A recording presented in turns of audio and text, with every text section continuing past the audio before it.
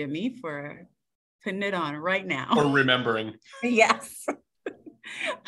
So Janet M. Harvey is the best-selling author of the award-winning leadership and coaching book, Invite Change, Lessons from 2020, the Year of No Return. She's also the CEO of Invite Change, a coaching and human development organization that shapes a world where people love their lives' work. As a visionary leader in the global professional coaching industry, Janet is an ICF Master Certified Coach and accredited educator who has engaged adults, teams, and global enterprises for 27 years to invite change that sustains well-being and excellence. Janet M. Harvey uses her executive and entrepreneurial experience to cultivate leaders in sustainable excellence through generative wholeness, a signature generative coaching and learning process for people, processes, and systems. Her colleagues, audiences, and clients. One second, that pop-up chat made my intro disappear. Her colleagues, that's me being provocative, Misha. I believe you. Her colleagues, audiences, and clients regard her as a bold, curious, provocative, articulate, and compassionate human being. You have no idea, especially when you get to sit and talk with her. Just a relaxed setting, a kindred spirit, and a rebel at heart too. And good luck trying to keep up with her, and to just introduce her to many of you, and just to reintroduce you to her also. Some of you who know her already, we welcome Janet M. Harvey to our platform this evening. Thank you, Janet. Thank you. Welcome, welcome. And those of you that have been on master classes with me before know that my strong invitation to you is leave your mics open. I know that there are many protocols around the world where people say, no, on Zoom, you should never have your mics open. I'm not interested in breaking the connection. So if you happen to talk over each other, it's okay. That's what happens when we're sitting in a living room and enjoying each other's company and having some time to really relax into what we're thinking and how something is influencing or landing for us. So please, if you can, obviously I saw Heather, you're driving, keep your eyes on the road. Don't turn your camera on. And it's okay. We'll hear from you when you land somewhere where you're not in motion. But before the rest of you, yep, that's fine, Shakti, and just rush to mute if the dog barks. Although, frankly, I kind of gotten used to the last 2 years of dogs and kids and husband saying, excuse me, I need something. In some ways, yeah, I think it's given us back our humanity, a little less formality and a little more personal. So the only other thing at a housekeeping level before we dive into our content for today, I did put the visuals in PDF format. You can bring those down to your desktop. There's another document there which has the core competency skills for 1, 2, 4, and 6. And these are our subject of attention for today's talk.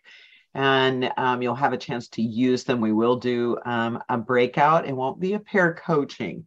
However, I think it will be useful to you to have the reference of the skills themselves. And the article, can you just show me by, raise your hand if you wouldn't mind, just physically in the image. How many of you did get a chance to read the article in Choice Magazine that Jimmy sent out yesterday? Okay. All right. So can he resend it? Yeah, I think I can put it. I'm trying to find it. Yeah, you go ahead and put it. Why don't you go ahead and put it in the chat? Yeah, that would be great. The choice column is never very long, so it's probably something you can scan a bit. The particular issue of choice was completely dedicated to beyond DEI as belonging. And for those of you that feel like you're in the world as an ally, or you're in the world as a practitioner working in DEIJB work, or you're just an interested person wanting to understand these issues more fully, there are some extraordinary writers in this particular issue. So if you go to choice-online.com, you can order just that particular issue, either electronically or in print. And it is volume 19 and number 2. Don't ask me. I've been sitting on the editorial board for years. I have no idea where Gary comes up with this numbering scheme. But it's Choice, volume 19, number 2. And it's From Inclusion to Belonging, Why DEI Isn't Enough. So some very wonderful coaches who are working in this space quite deeply, wrote quite passionately. And the article that is the backdrop for what we're going to do today together is the Coaching Mastery column in that issue. And there you go. It's now in chat for you. So I have been thinking about this body of work, the fact that we have really inequitable access to coaching education and to coaching both around the world. We've been, I sat on chapter boards in 3 states and then sat on the global board. And every year we had that question, what do we do about fees? What do we do about people that can't afford it? What do we do about indexes of financial and economic viability? These are not easy questions to answer. And of course, the impact, no matter what answer we give, somebody is unhappy. And I think sometimes we can get lost in the weeds and forget what we're talking about. In my opinion, this is, my bias, I'll put it out on the table, is that anything that ends with ism, any ism, is a form of othering. And sometimes those isms are done because we want to call attention to something that has been dismissed or diminished or excluded in some way. And that's important. It's important that we notice, oh my gosh, I just have this blank space, which, by the way, a really wonderful colleague of mine said, we really should stop talking about blind spots. And the minute she said it, I went, of course, that would be othering blind people. It's not like they can't be in the world in a robust and vital way. They simply have a handicap with one of their senses.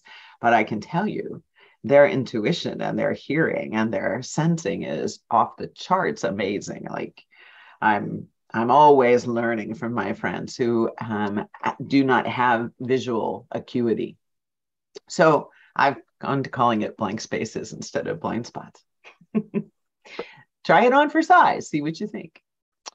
So when I started really thinking deeply about isms as othering, I realized that I didn't really know a lot about either the psychology or the sociology that was behind it. And I discovered a man named John A. Powell. He does spell his name on purpose with all lowercase letters. That might already give you an indication a little bit about who he is. And I'll give you his official title. He is at UC Berkeley. He is the founder of the Othering and Belonging Institute. He also holds the Robert D. Haas, who's the founder of UC Berkeley, the chair in equity and inclusion. He is a professor of law and a professor of African American studies and ethnic studies at UC Berkeley. And a wonderful man. So if you're wanting after this to do a little deeper dive, really easy to find his YouTubes. And the Othering and Belonging Institute holds lots of free webinars. It's a tremendous resource bank. You can find something for yourself, something for clients, something for the chapter. I would, Misha and Jimmy and the rest of the board, as you're moving your own initiatives forward in this area, please lean into that resource. Okay, so let's see here. Nope, that's not what I want. I want this. So you notice it says start with yourself. And I think in some ways, this is probably the most important first lesson for all of us. Our platform as coaches is to do good in the world. We have an ethical obligation to be thinking about the impact of our choices and decisions. And unless we've begun with ourselves, we're likely to overlay our own bias, and we will have missed the point of being able to see somebody for who they truly are. So as we go through this today, of course, think about your own practice as a coach. And I'd ask you to maybe hold that lightly until we come to the end, and let today be more of a personal exploration together. This is the roadmap. How do you in your own practices, your own reflection work, how do you discover new ways to access vitality, your client's vitality? How do you feel about wholeness? What's the way you translate wholeness to your clients? What does it mean to see someone as whole when they don't see themselves as whole? These are things that often live in the invisible energy field that we co-create with clients. And yet we're really called in the new competencies and in our ethical code to ask. If we fail to bring forward the question, tell me about your culture. What about your context is being influenced by the culture you're living in? And how does it in some way show up as a limiting belief or an empowering belief or a dishonoring of your value system? How do you identify? Do people know how you identify? These questions for a long time, coaches have said to me, well, but if it's not relevant to the agenda, I can't ask them. It's not accurate. We are coaching in a client-centered way, which means by definition, we must be tenacious and thorough in learning who is this client and who are they becoming. It's not a one-time thing you do during contracting or in an initial discovery session or even in your chemistry sessions. It's something you're doing ongoing. I've had clients reveal things to me 2 years into working together that they didn't realize. Gosh, I never told you that story, really? And like in that moment, the life lesson of that moment was so profoundly relevant to whatever we were working on that it utterly altered the approach we were using in our coaching for the rest of that session. So the whole person matters, and it's our responsibility to learn how to use these skills in a more artful way, not as a checklist, but as a passionate, deep, unconditional curiosity to learn who our client is. And of course, some peer practice today. And how do you begin to think about equity? I prefer the term equity to equality. I know we've had hours and hours and hours of debate about all of this, but equality assumes the persons have the same starting point, and we don't. We start from different places. We have different bodies of resource and history and access. And so being equitable is the way in which we level that playing field so that people who do not have the same starting position have an opportunity to come into parity with the other. And that's true on both sides, those who may have something we would consider a deficit and those who have privilege, who often think, well, I shouldn't have to give up anything. Is it really giving up anything? What we want is to give people an opportunity to see each other peer to peer. So think equity as we move through this today. And of course, to be generative, those of you that were at conference, you know this, but for those that weren't, I want to just give you a quick definition here. Generative comes from generate. This isn't fancy. I just looked it up in the dictionary, folks. It means to originate new thinking. It means to translate those ideas, the things our imagination can conjure, into something tangible, practical, objective. I can touch it and feel it and learn. How do I implement this thing I've created and see how it works? The spirit of experimentation and bringing in the left brain to analyze and holding on to the right brain about why does it stimulate us, and then ultimately making the decision to choose something that we will offer to another, to produce a result, some influence, some impact in the world that we see as viable and enlivening and contributory. So when that happens from an internal stance, something that feels essential to our nature, that is an expression that is uniquely ours, so generative and authentic, this is the moment at which we're living in a sovereign way, accepting responsibility for creating the relationship to our life circumstances that's most satisfying and fulfilling. Now, I've just been finishing talking about my worldview and mindset, if you hadn't noticed. So I want to give you a moment. When you hear the word mindset, what is it that you think is relevant about mindset to leading and to coaching? So use the chat pod, or, if you just want to shout it out, that's okay with me too. What about mindset and its relevance to leading and coaching? Okay, Gallion, that's right. Growth mindset is one type of a mindset. What others are they? Open-minded, present. How is presence and openness and open-mindedness and being growth-oriented relevant to leading and coaching? Janet, this is Joyce. I was just working with a group of managers, and we were talking about their mindset as it relates to authority and the authority they have in their position of management versus when they're trying to exercise leadership, and the mindset being so different as far as having a mindset of telling, giving people answers, directing, etc., versus being curious, allowing other people to explore and experiment with ideas, etc. Beautiful, beautiful. And that is a profound mindset shift, because we have decades of learning and development that's been focusing on people using their acumen, their expertise, their knowledge, their interests in a highly refined, repeatable, consistent way. So when they're faced with the unknown or some challenge that is outside the boundary of what they call their acumen and knowledge and intelligence and interests, they don't know what to do. We haven't done a good job of helping people learn how to adapt to what's emergent and unknown.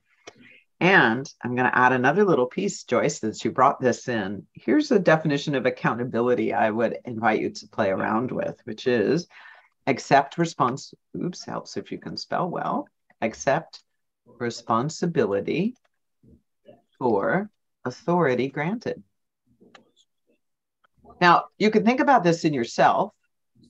You have the authority to make really good choices about how you are going to take care of your health. Just as an example, what do you do for your own vitality?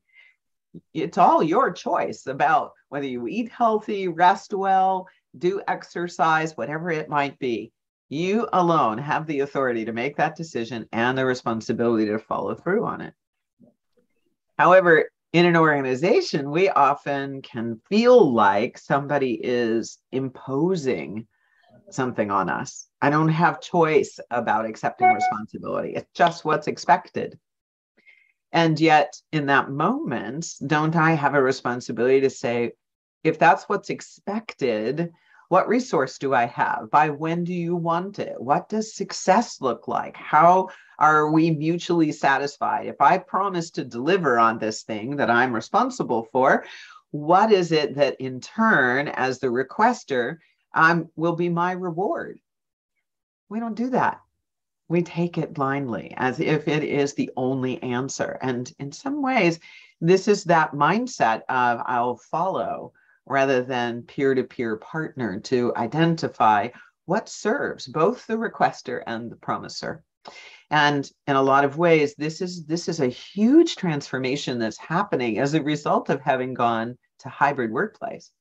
We don't have the convenience of looking over someone's shoulder and saying, oh, wait, that isn't really what I meant. And so leaders have had to learn to let go, trust that they've given them enough authority and given them enough access to resource so that they can perform. and hasn't always worked out well. So I'm not surprised, Joyce, to hear what's happening there. Let me see, what else? Sensory acuity. Well, the slides are just going to give you the answer, so I'll put it there for you. Sensory acuity, Reynaldo, what's an example of sensory acuity when it comes to mindset? Well, be aware of the not only what the person is telling you, but be aware of the body language, be aware of any sign that you are probably you have to change the conversation because something is going on, being present, being there 100%. Yes. Okay. So frame of mind, and Suli had brought presence forward as well. So that's on both sides. What's the mindset of my client that I'm experiencing right now? How am I experiencing their emotional attitude? What thoughts are coming out of their mind? How congruent are they with that frame of mind and attitude? Oh, that language signals a belief. Is it a limiting belief or an empowering belief? And is it mine to infer or to interpret? And the answer, of course, is no, by the way. Where am I seeing a habit of language or a habit of behavior? And these are all things that influence how we show up, make decisions, and interact with others. When we can become better observers of ourselves as coaches, we become, it's the word I'm looking for, we can interchange the lenses on our camera. We can go from micro to macro and back to micro again. And the key is to not do it in our heads alone, but to do it out loud. Listens actively talks about being able to integrate beyond the words to the tone and the energy shifts that we experience. And we do that with curiosity. We don't name what we see. We notice. I notice a shift in your posture. I notice a shift in the pacing of how you just delivered that statement in answer to the question. What's emerging for you? And of course, the reason we want to do that is because all of us, our neurobiology is wired toward habit. This part of our brain, the back of our neck, the oldest part of the human body is the reticular activating system, and it prefers habit. It's an energy conserver.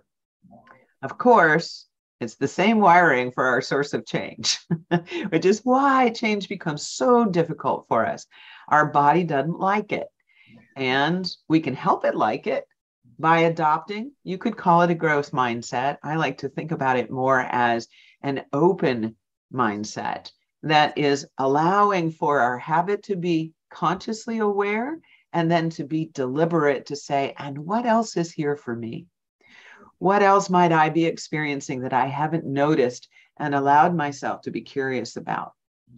So mindset is super important. And this is not a talk about mindset shift, but I do happen to believe it's one of our most underdeveloped capacities.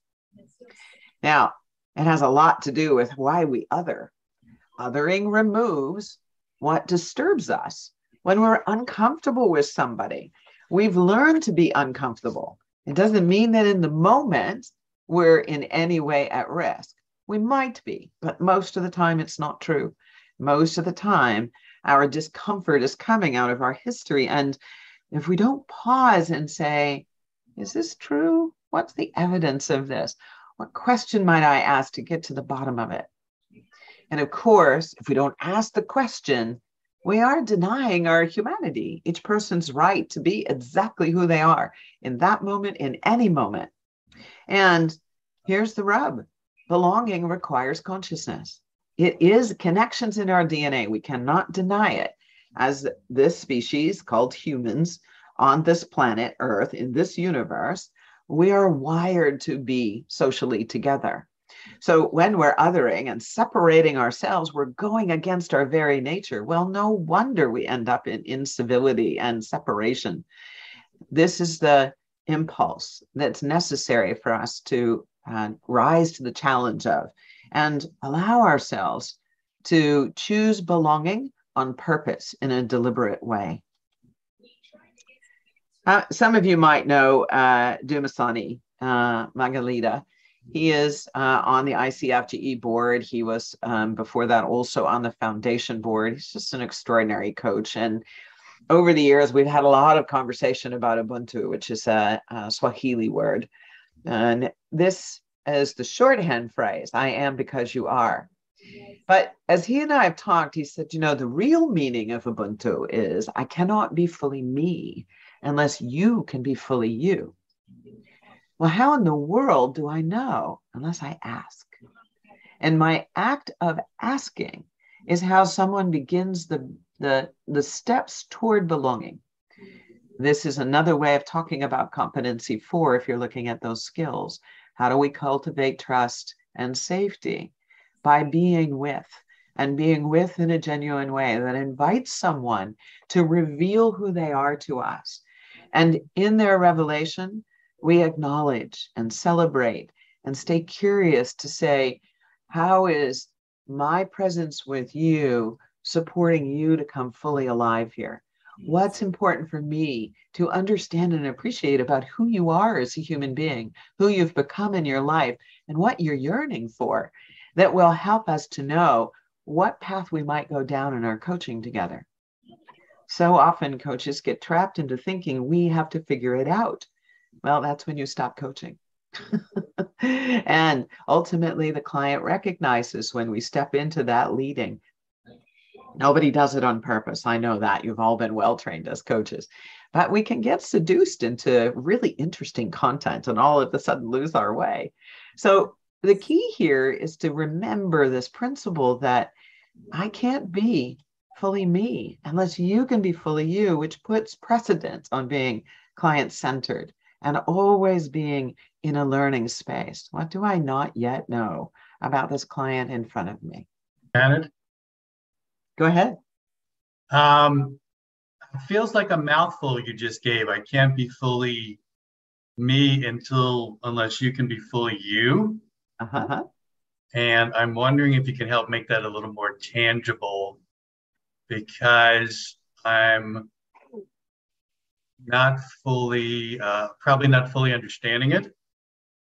And it sounds like I'm not fully getting it. Okay. So how about an example? That'd be great. I was working with a young 28, 29-year-old executive in Sri Lanka who is working in what's called a fintech firm. So intensely competitive, fast-paced. They do everything in agile sprints, which is 3 weeks from beginning to end. And I'm a strategic thinker. As we were talking in a chemistry session, and she said, I'm choosing you to be my coach because you're not anything like me. She's very direct. And I said, so how do you imagine this is going to work? And she said, I want to understand people who don't think like me, because without that, I'm not going to be effective at being in relationship with them. I won't be a good leader with them. I won't be able to hear what their needs are when I'm designing a new system. I just won't have the capacity to incorporate it. And I want to, because I realize if I can see it in you, it must be in me, but I'm not there yet. Pretty wise young woman she was. So I said, okay, I will agree to be your coach as long as I have full permission to keep asking you questions about how you see the world, because I clearly understand you see the world very differently than I do. And she agreed. So I'm giving you a really practical way that for me to be fully available to her in my capacity as coach was such difference in our worldviews, our history, our geography, our culture, our family lineage, our sociology, our philosophies, our anthropology, and my own mindset about leadership and how it operates. We were going to have to build a lot of bridges together. So for me to be good, she needed to be fully her. I needed to get all of it, even if it was a little hard for me to swallow. For her to be fully herself, she needed to give me permission to be fully me. So this is what this is talking about. It's a reciprocal relationship of full transparency. It's not necessary to meet in full alignment. It's necessary to meet in full respect. Oh, yes. Who are you and who are you becoming? How do I be with that in the most acknowledging and honoring way? We must learn about that from each other. Otherwise, we manage, we short circuit, we close off certain parts of ourselves, we shapeshift. Some of you might have had clients that had 360 feedback that said, this person is unpredictable. They're this way in this meeting and this way in that meeting, and I never know who's going to show up in the office. And they all gossip to say, good mood, bad mood. Can you bring a new idea? No, not today. Come back later. Like executive assistants made a lot of friends in organizations being gatekeepers to say, oh yeah, you should go in now. He or she is in a good mood. We don't want that. What a waste of energy. Talk about underperform to potential. So how does the example do for you? It definitely helps move me along. I heard permission in there. And I'm curious, what's challenging for you to show up fully as you? Not much anymore. I said not much anymore. Let's relate it out to people. Generally, what gets in the way so we can avoid some of these things, these traps of preventing us from showing up fully? Is there one that pops to mind for you? As a coach, where I may not understand someone's world, or even as a human, where I may not understand someone's world, is loss of credibility. Right. If I don't understand, I won't be credible. That's a good one. What about expectations? What's expected of me? And I take that without questioning. Because if I don't deliver on what's expected, I won't get asked back. So it's economics insecurity. Anybody got another one?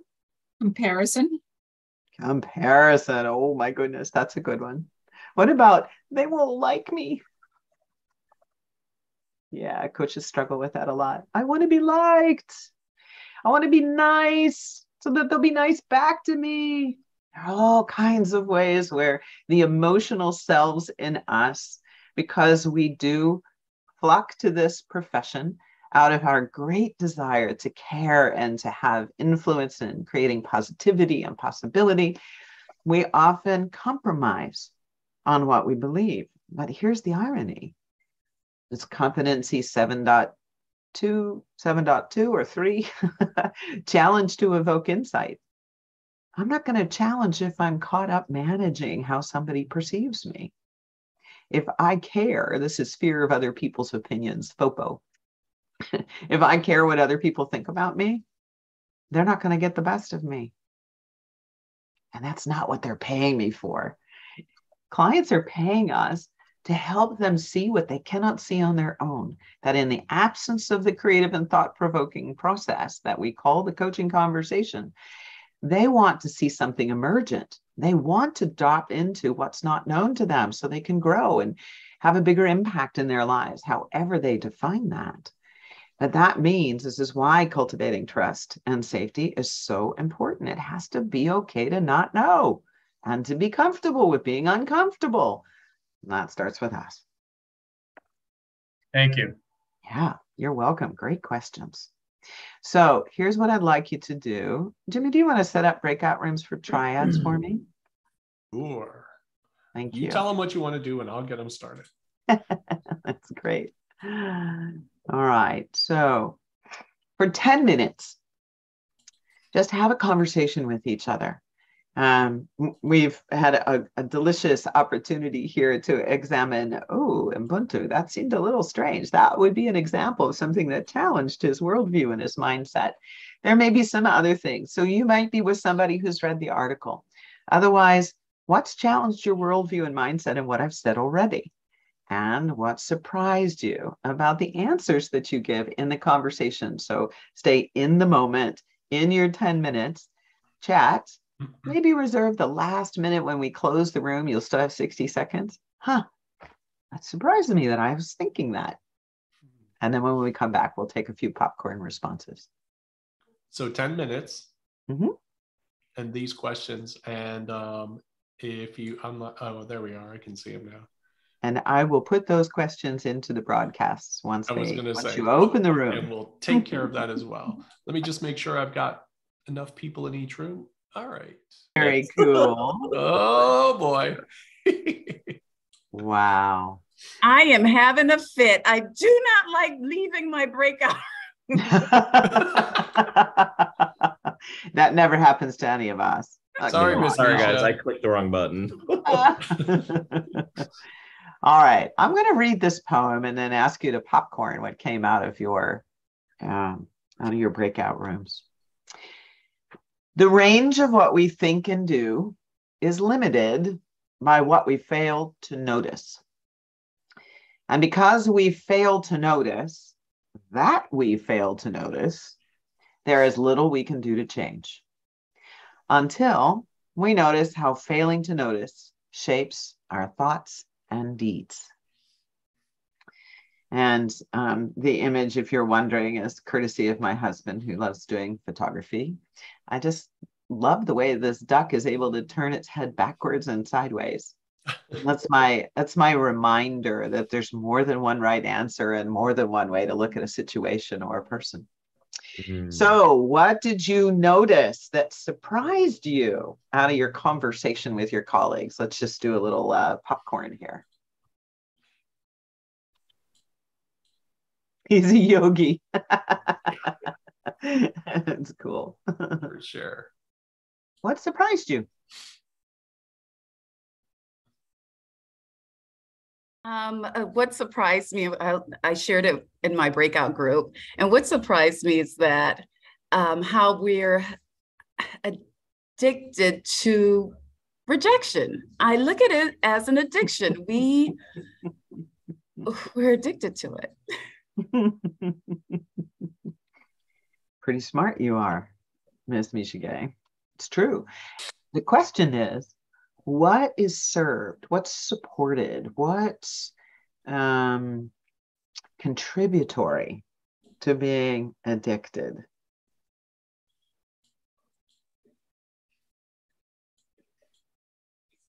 Your own limitations. Yeah, that's right.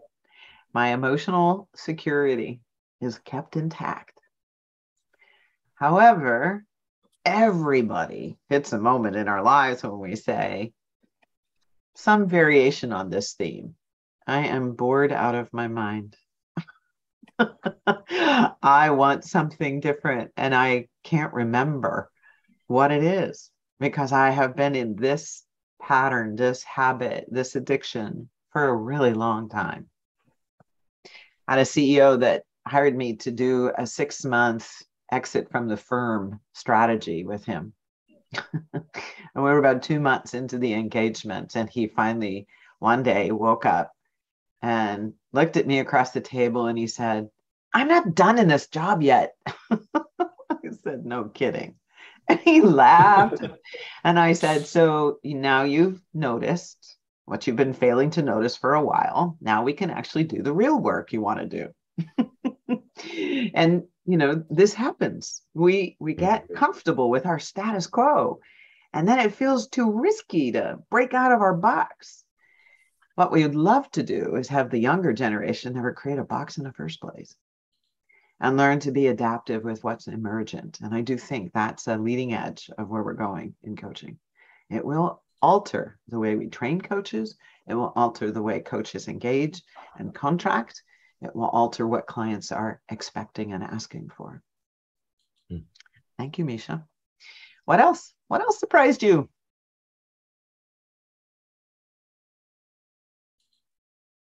Nothing?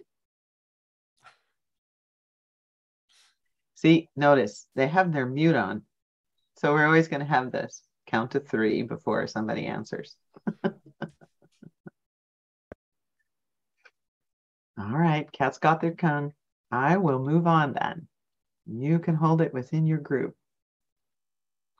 So you might look at your handout. I'm going to highlight a few things about the core competencies and the ones that are on that sheet in particular.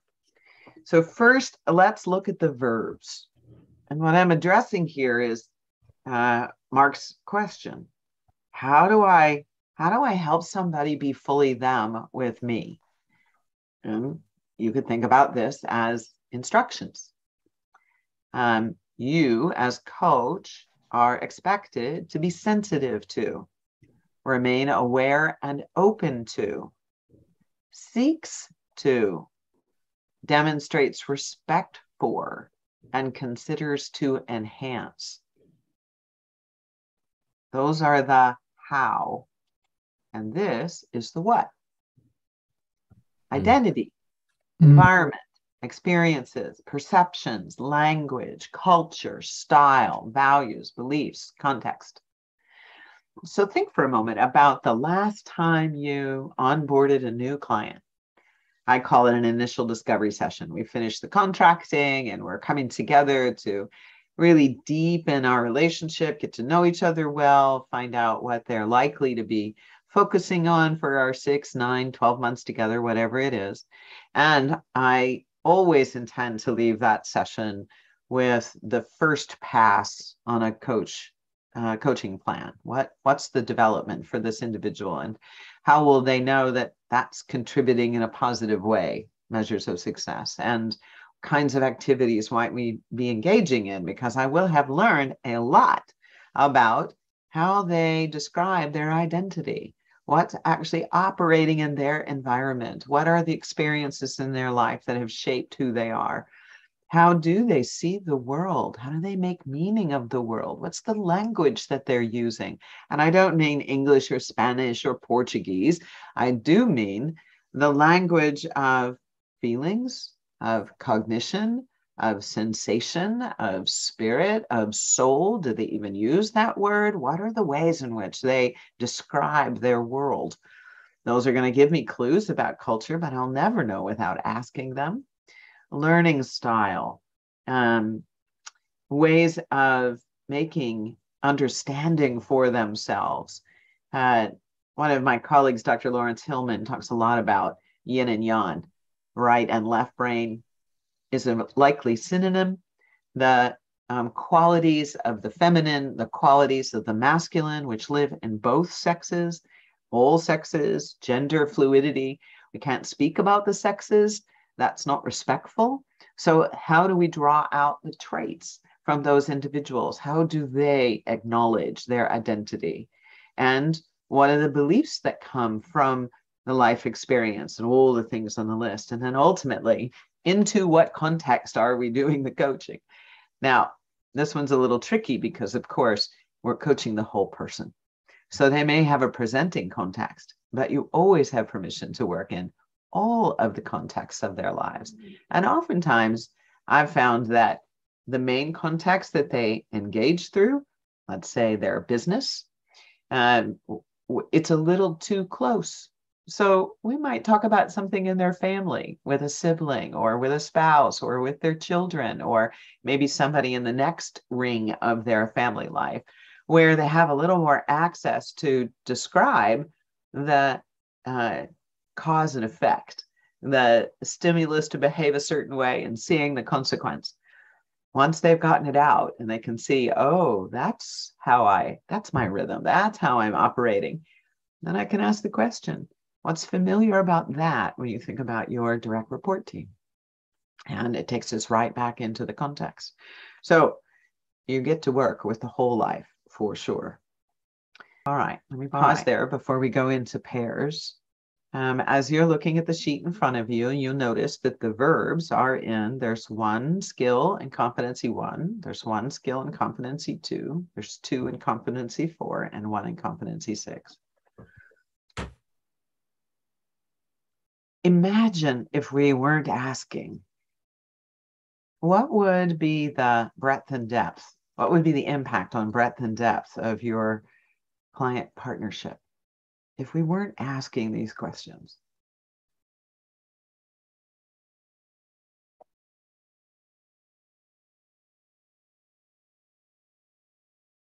This is exactly the reason why these were brought into the core competencies. It is one of the ways in which the ICF is recognizing if we're to be equitable, coaches must accept responsibility for learning about the whole person. And that's what these skills are for. Mm. And I have noticed the PCC markers, when they were updated, are very particular about this. So we're making some progress in terms of recognizing what does it mean to be client-centered. That's not from our point of view. Client-centered is defined by the client. And there's no way you can be successful if you're not getting a robust exploration of this. So here's what we're going to do. I want to give you an opportunity to have a chemistry session. How many of you do chemistry sessions or free sessions before you start with somebody? Yeah, everybody? Okay, good. All right. And here we go. So they'll be in pairs, Jimmy. Okay. And your partner is someone you consider a potential client. Be authentic and real here. Be who you are. They're hiring who you are. And God forbid you be one way in a chemistry session and a whole other way by the time you show up to do the coaching itself. Doesn't make any sense. Just be yourselves. That's why I call it real play. Experiment with these 5 skills. Broadening the source of your curiosity to experience what your sense of fit is. It doesn't matter whether the person, as you're talking to them, is somebody you want to have as your client or not. The learning here is about broadening your vocabulary and the scope of what you're asking about, and then stay available for what the client, the person you're working with, says back to you, and how it fits into your own rubric of who you think this person could be in your portfolio of clients. Jana, could you go back to the previous slide for me, please? With those? Sure. Thank you. Absolutely. Right there. Thank you. And these are also on your handout. And let's make a note next to the 1 skill in 1, 1 skill in 2, 2 skills in 4, and 1 skill in 6. Thank you.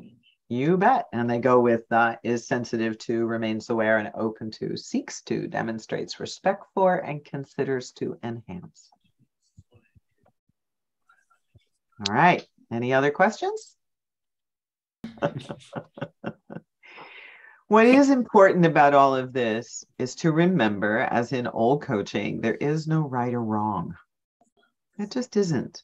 This is about building a muscle, having the courage to be more curious about who another is than you are in sharing who you are. That will come. Clients must know it's okay. And I just heard a beautiful story of 2 people who had known each other for 2 years, and the individual came in and sat down for the first coaching session and said, "I am transgender." And that receptivity on the part of the coach made it possible for them to have trust and safety in that moment. And of course, I want you to feel just how liberating it is for people to be able to tell the truth about who they are, no matter who they are, no matter how they identify, no matter what their life experience. It's magnificent and worthy of our respect. And this is the opportunity we have. If we want to heal divisions in the world, it's really important that we build our own practices for acceptance. And as we model that, clients find acceptance in themselves. It might not always happen in the first time we have a conversation. But if we're steady with it, if we keep extending the invitation, being sensitive to, giving consideration for, being curious unconditionally, I'm asking questions I cannot possibly know the answer to, only the client can, we'll transform the world into a place that is more loving, more accepting, more inclusive. Mm. So these 2 questions here are inquiries for you, things to be journaling on, things to be chatting with each other about. Let what we've done tonight just linger with you a bit, and start to notice in your everyday conversation, are you consciously choosing to generate belonging? And just a couple of other free offers for you. That's a code, invite change, all capitals. If you're not subscribed to Choice, you can use that code and get a 25% discount. Again, that's choice-online.com. And there's a fun little TEDx talk about why judgment is the key to invite change. And of course, the book. And I think Jimmy's going to get a whole bunch. Jimmy and Misha are going to get a whole bunch. I did get notice that they're on their way to me. I'll be signing them and sending them your way. I'll let you know when you can expect them. Thank you. And the rest of the slides in the deck are the range of programs. We've been an accredited provider for the ICF since the very beginning. We were one of the first 3 to be accredited and have continuously offered trainings, including advanced development. And there's my contact information. I am absolutely available. I do answer my own phone. Misha and Jimmy will attest to that. And I love hearing from you. So connect with me on LinkedIn, ask questions. If you want some follow-up time, I'm also happy to offer that. Thank you, Janet. And thanks for the discount for the Choice magazine. I am a subscriber and I encourage all of you, rich information in there, just really good content. And I encourage all of you to subscribe as well. It's awesome. Thank you, Janet. There is some question in the chat, Janet, if you don't mind. So Farella, she's asking, Janet, I wonder if in the other hand, have you ever had to draw a line? Meaning I've in that discovery process and it's clear that we're not compatible. Yes, actually that's happened a lot. I am remembering a young woman that I swear she had 6 chemistry sessions with me, and I left each one of them saying, now is not the time for coaching. And she was in therapy. And I do sometimes take clients who are in both therapy and working with me as a coach, but I'm very particular about boundaries and relationship and open transparency. I don't want any triangulation. I want the client to be conscious about which things they're bringing where, and I want full permission to say, that's not a coaching topic. You need to take that to your therapist. And this gal was adamant. And the 6th time, I finally said, because she convinced me. She had given me enough of her experience and background, and particular experience with therapeutic process and the things that she was working. And she said, therapy cannot do what I want, which is to support me to go back into my life and normalize it. I will always live with the condition that I have, and I will always have a therapist, but I must function. And my therapist won't help me function. I was like, wow.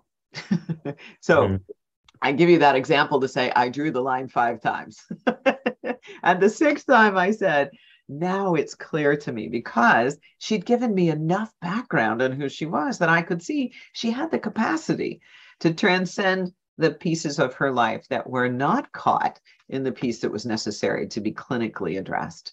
And she could meet me as a peer adult to adult. And we worked together for 2 years. It was quite wonderful. Farella, did you have a follow-up question to that? Thank you. Yes, thank you. Thanks for that's a case that I have a lot. But what I meant really, Janet, was like someone that you draw the line because it's in the line of not belonging. It's like, oh my God, what do I have in front of me? The reincarnation of, and you're like, oh, paradise. So how do you handle that? Just like you did, although maybe without this. I think it's really important that we be transparent with when our value system is compromised. There are times when I have worked with people that we have a disagreement in our value system, but not about acceptance of human wholeness.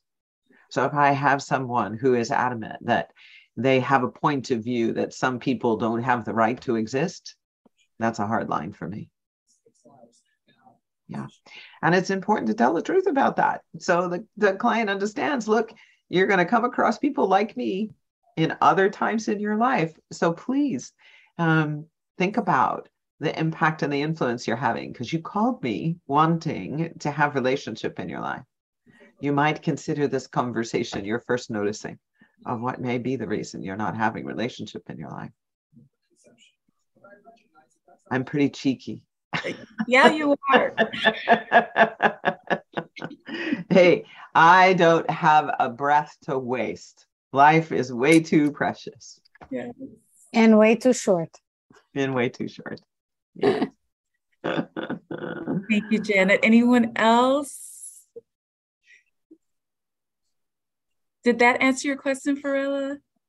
Absolutely. Yeah. Yeah. Thank you. Good question.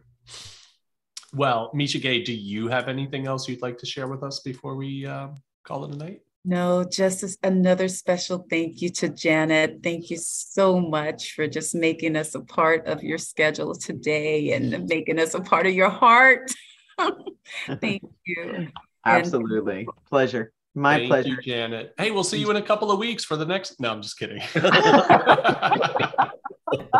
horrible, Janet. He got you. You guys are fun. That's not fair, Jimmy. I already got so excited. Enjoy the rest of 22. Yeah, we'll book Janet for 23. 23 is going to be a big year. So big year. I'm excited. Yeah. All right, everybody. Thank you so much. Thank you, Janet, for another amazing session. You are the best. And we really have, we're very grateful for your gracious, generous nature. So thank you so much. Everybody, thank you so much for joining us tonight. Click the link, fill out the form, let us know what you think. And we will continue to deliver amazing content here at ICF South Florida. Thank you, Janet. Thank you, Misha. Thank you, everyone. Thank you, Jimmy. Bye. Good night, everyone. Thank you. Thank you, Janet. Bye. Bye.